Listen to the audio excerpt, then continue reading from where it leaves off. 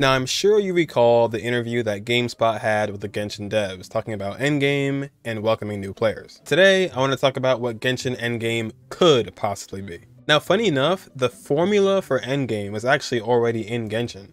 And it's not Spiral Abyss, it's actually the bounties. So in this menu, you have a 3-star, a 4-star, and a 5-star. Obviously, the more stars there are, the harder it's supposed to be. However, it's not hard at all. So when you open this, you'll see a lot of different wording. All this is explaining are the perks, the nerfs, and the buffs of the enemy. Now, this directly reminds me of Destiny, where they had this mode called the Nightfall. And in that mode, most likely in co-op, you would go through a bunch of different rooms, and at the end, you had to fight a boss. And that boss would have, once again, certain perks, buffs, and nerfs. And I think it'd be even immune to certain types of weapons in the game as well. So just like with this, the target is immune to cryo damage. So your cracked Ayaka, your cracked Ganyu, your Shenhe, you can't use that. And that puts you at a disadvantage. If that's like your best character, you cannot use that character. Now, I guess you could if you wanted to use physical damage, but that's another story. Anyways, the point is that this would be what the end game would be. Here at the top, it mentions that if he falls below 15 HP, a large amount of HP will be restored after 10 seconds, and just things that make the fight inconvenient for you.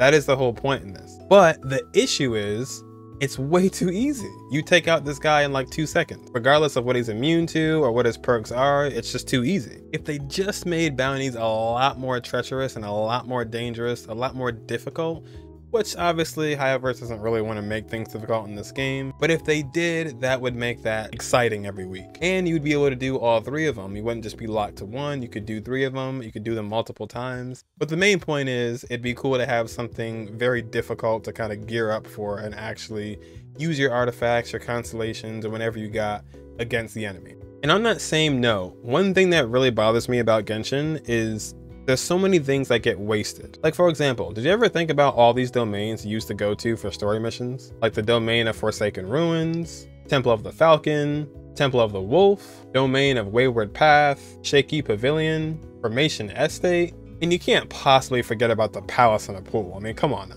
Or the brand new areas like the Red Desert Threshold. I want you to sit down and actually think for a second. Has there ever been any reason to come back to any of these domains? But imagine if every single week there was a special set of domains you had to go to that gave special loot. When you enter in, you can play co-op, you can play by yourself, but the main thing is there'd be a bunch of different buffs and nerfs down here. The enemies would be ridiculously buffed, they'd be very tanky, very strong.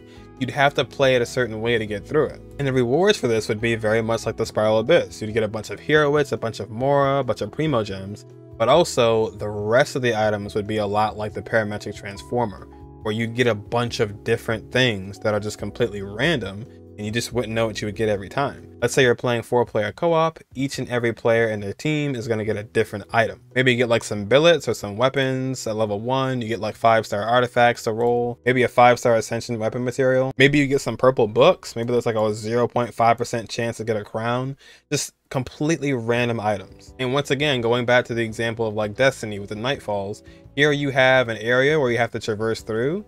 There'll be like different obstacles and puzzles to get through the area. There are even things in this domain that actually buff the enemies itself.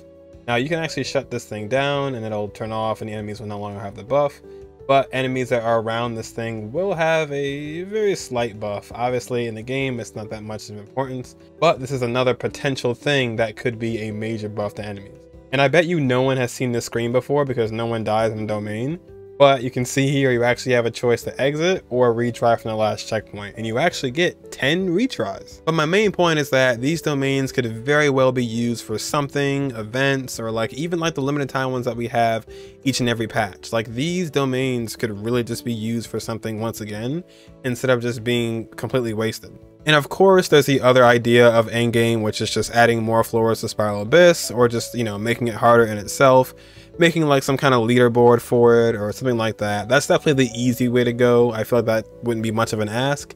And also, going back to the article, they said they wouldn't make anything else that was like Spiral Abyss, but they never said they couldn't add to Spiral Abyss. So definitely not saying it's going to happen, but that is something that they actually could do, since they didn't say they're not going to do that. They just said they're not going to add another game mode that's like Spiral Abyss. which is still not great news, but they could always add more to the current Abyss. However, Genshin has been going on for about 2 years now, so I think even with a super ultra mega endgame mode or not, the game will be fine going forward.